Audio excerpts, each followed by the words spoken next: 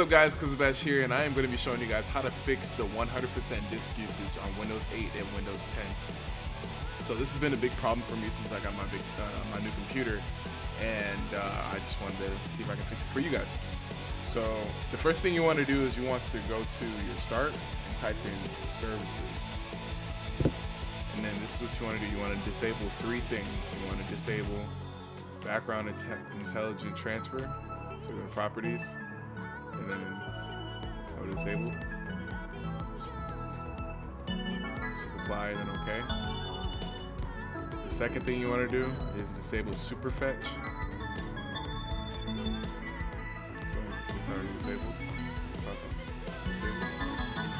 And the third thing you want to disable is Windows search. Make sure it's disabled.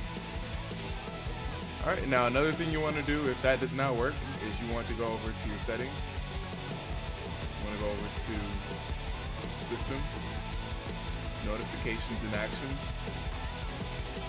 and you want to disable Show Me Tips About Windows.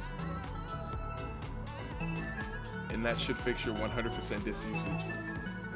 And then after that, you should just restart your computer and then you should be good. Alright guys, well that's it for this video. Stay tuned to my next videos and I will see you guys later. Comment, subscribe, inbox, do all that, you know how we do it. And I will see you later, people.